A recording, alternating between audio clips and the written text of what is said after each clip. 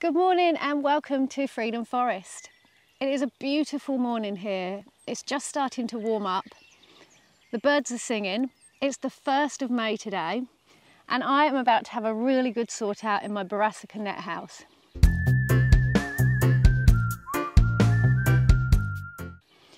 It's been a bit neglected over the last few months, just left to its own devices. Even though it has been producing really good food for us throughout the winter and the hungry gap. We've been getting lots of kale and the kale stems, the flower stems is something we've been really enjoying this year. Just before the flowers open, we've just been picking them off and using them like purple sprouting broccoli. And that's given us a really, really great additional food source for this time of year. We've got some spring cabbages which are almost ready in there. But I have also now got lots of seedlings that are ready to plant out and need to get their roots down in the dirt. So I'm going to start today by having a good clear up in there, just picking up all the bits and pieces that have been left around, taking out all of the old plants which are done now. And then I've got a lot of compost which I'm going to be layering down on top to give everything a really good boost for this growing season. And then finally I'll get all my new plants in.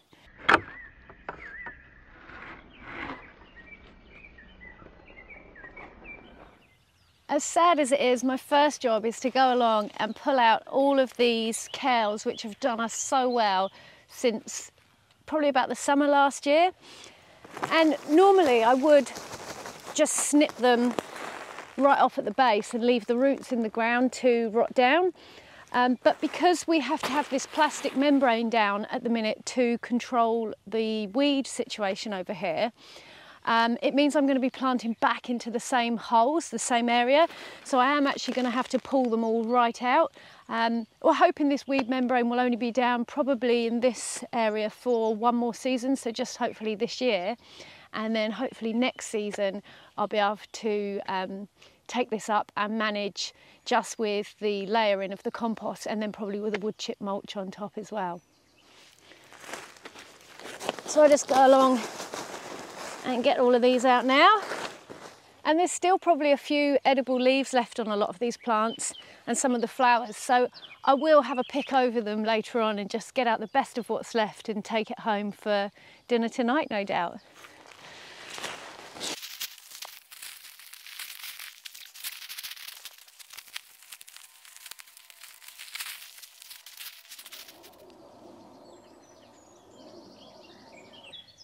So that's this side sorted out. This was the easiest side to do because pretty much everything in this row was spent except one spring cabbage, but I have decided to sacrifice that one a little bit early for the sake of ease of sorting this side out and new plantings. This side is going to be a little bit more complicated because there's a few of the kales which are still doing really well and our perennial kales at either end, which we do want to keep going in here. So what I'm going to do first is pull this side of the black plastic back to the pathway, lay the compost down on this side, and then I'll probably call Dan in for reinforcements, get him to help me smooth the weed mat back into place on this side. And then I think what we're going to have to do is make some cuts in the membrane so that we can lift it on this side, either around the plants or so we can pull it back around the plants. And then we'll work on this side as well.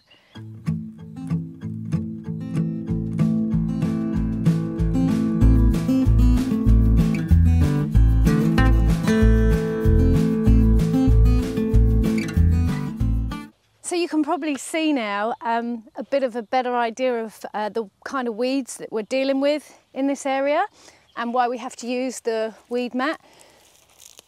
So we've got loads and loads of bracken, which is just absolutely ferocious stuff.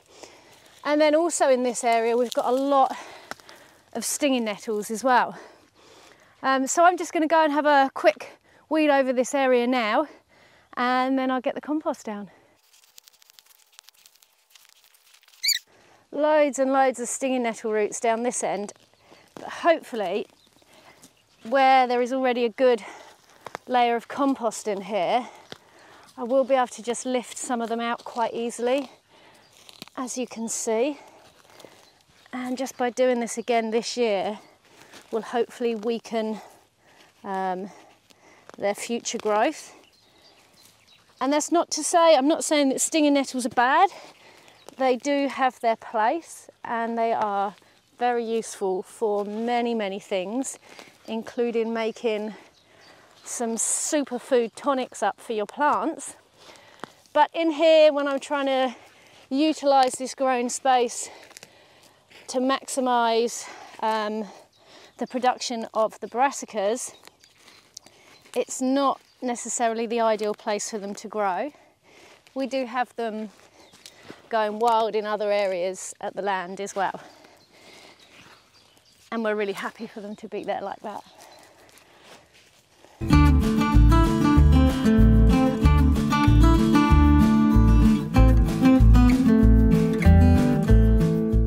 Now, I don't know if you can see this on the camera, but what is really interesting and gives me a lot of hope that I'll be able to get this plastic out of the way as soon as possible is that here on the path, where we've actually did a layer of wood chip as well when we first set this up, there's a lot less bracken coming through. Now obviously this is going to be being trampled down the most, but yeah, the wood chip, having that extra layer of wood chip seems to really help suppress the bracken. So hopefully next year, if I can get the plastic off and get a good layer of wood chip down, that will make the weeds and the bracken manageable in here. So fingers crossed.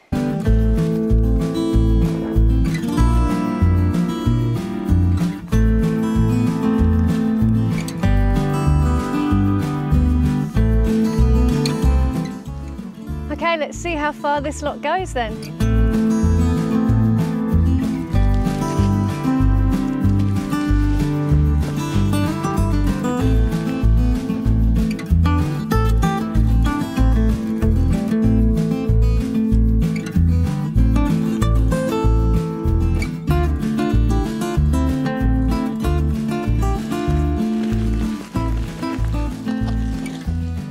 Beautiful. 2 or 3 more bags and I think that will be good for this side.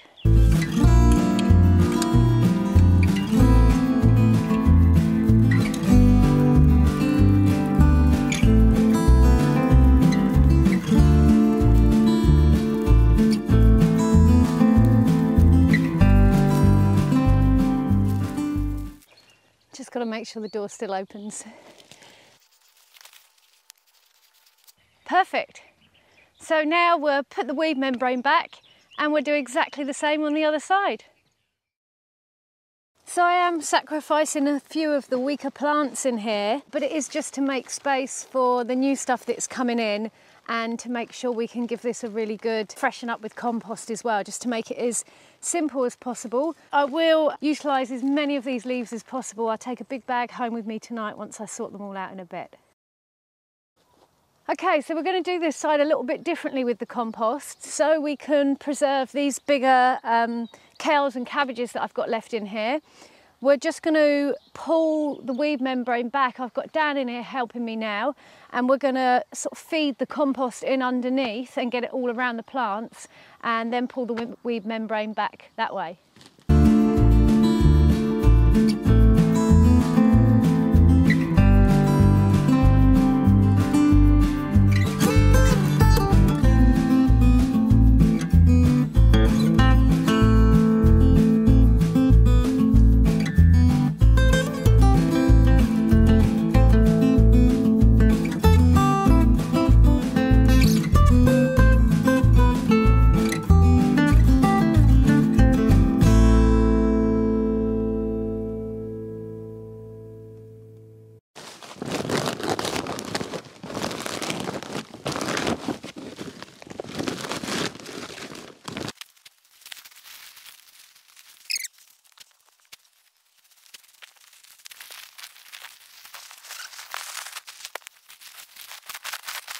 Dan said earlier he'd get under here to do this if he has to.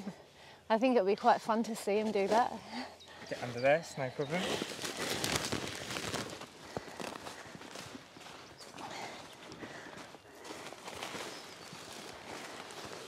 that down there and we'll go.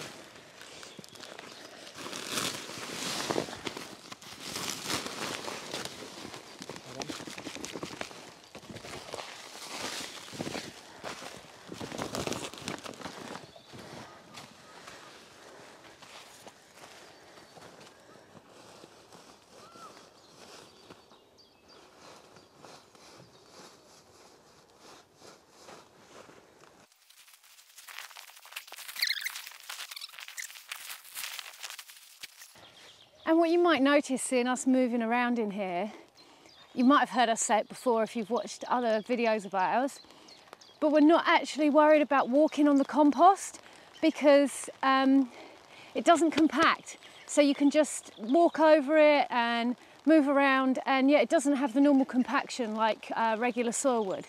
Anyway, we've just got a little bit of a shower coming, so I'm going to have to stop the filming for a few seconds, pop the camera somewhere safe, and then we'll get back to you in a minute.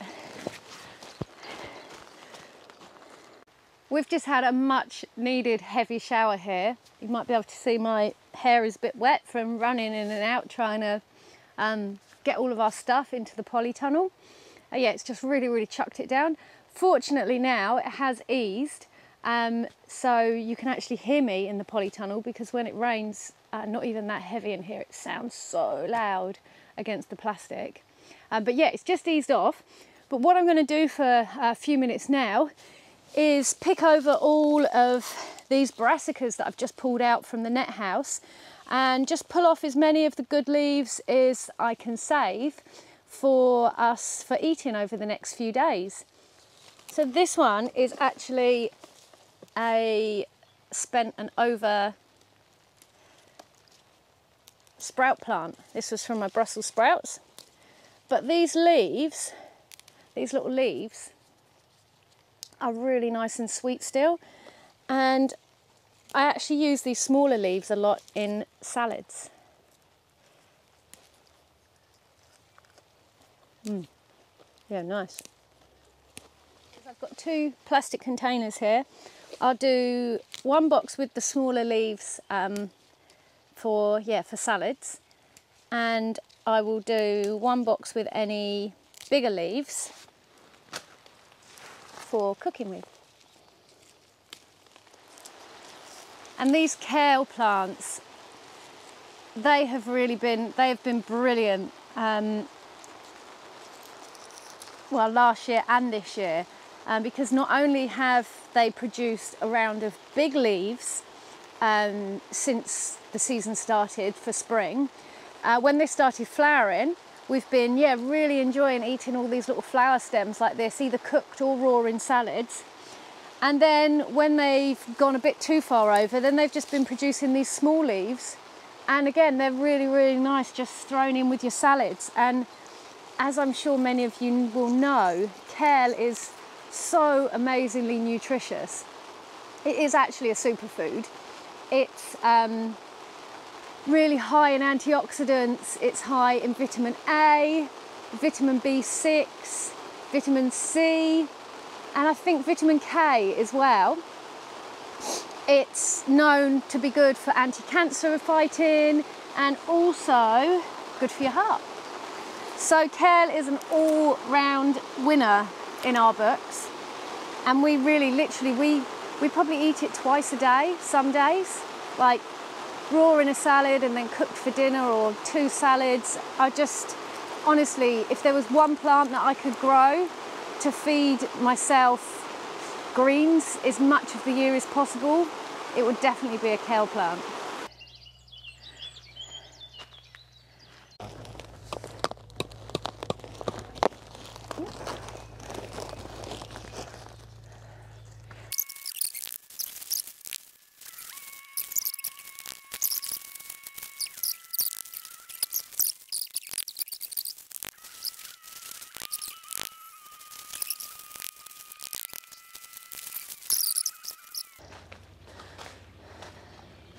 So look, time for planting. So the weed mat's back down really nice and tight, so really happy with how this has gone back down, which is brilliant. Now it's on to the fun part, which is putting the plants in. I've got red acre cabbage and I've got some greyhound cabbage as well. And I plant the cabbages at the back where I've got the rows, the holes a little bit closer together, because the cabbages don't obviously need quite as much space as some of the big kale plants or broccolis or cauliflowers, which I plant at the front, and I've almost double spaced those ones. So yeah, I'll get the red cabbage in first and we'll work our way up. It's lovely having really nice deep compost to work with there, because I do like to get the brassicas in really nice and deep as well, as high up their neck as you can, because that will help to stabilise them and give them deeper roots as well. Okay, nice plug there. We've got a couple of extra plants on there, so I'll just gently pull off the smaller ones. And I might well replant some of these in a minute, give them a chance. The strongest one I'll get in first. Oh, it's so nice having the compost so deep and loose.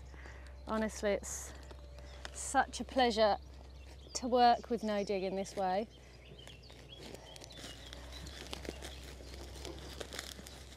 If you haven't tried it, you really should.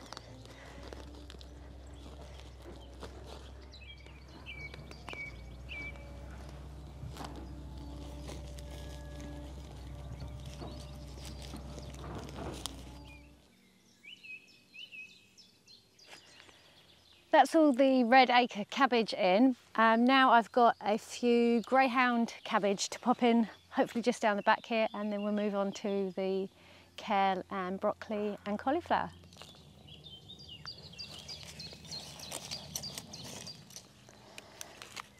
And just in case you're wondering, or if you're new to planting brassicas and kale and cabbage and all things like that, we plant most of our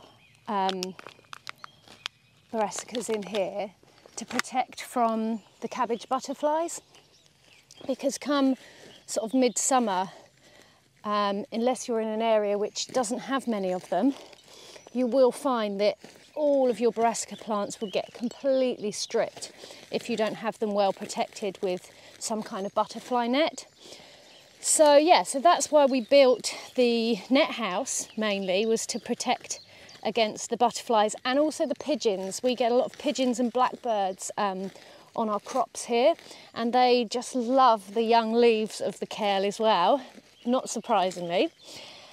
So we do plant the majority of our crops in here to make sure that we get a good harvest for us, and in the future hopefully to sell some once we've got things really established.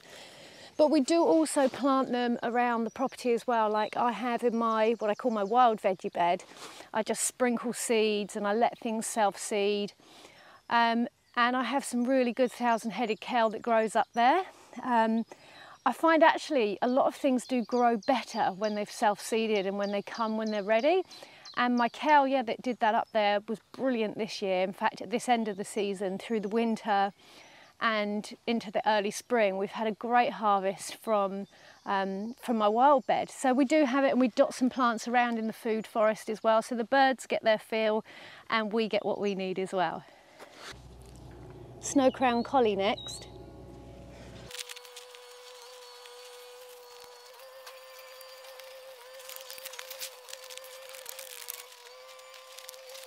So I'll finish planting these now, and then we'll move on to the curly kale and the broccoli.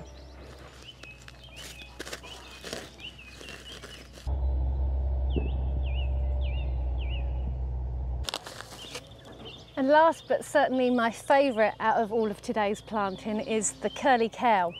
This is just a dwarf variety, so it does stay quite small.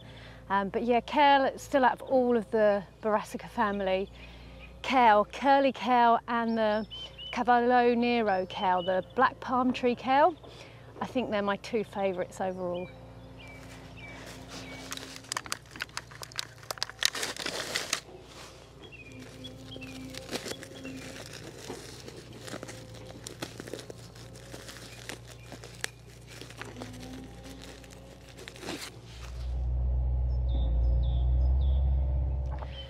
So that's all the plants in for today. One other thing I just want to talk to you quickly about is how I protect these plants from mice. Now, even though this net house is largely sealed, we have had the occasional mouse getting in here. So what I actually do when I first planted out the seedlings is put a plastic bottle over the top to protect the seedling whilst it gets established. What we've found is once they're established and they're growing on strongly, the mice leave them alone. So I'm just going to pop a load of these on. I'm going to have a good sweep up in the polytunnel now, get all the dead leaves out, and then I'm going to get out of here quick because we've got another shower, so I need to stop recording and get moving, get finished in here and get under cover. I hope you've enjoyed the video today. Please like and subscribe to our channel if you haven't done so already. Like any of the videos that you see that you enjoy of ours, and catch us again soon. Thanks for watching. Peace and plants.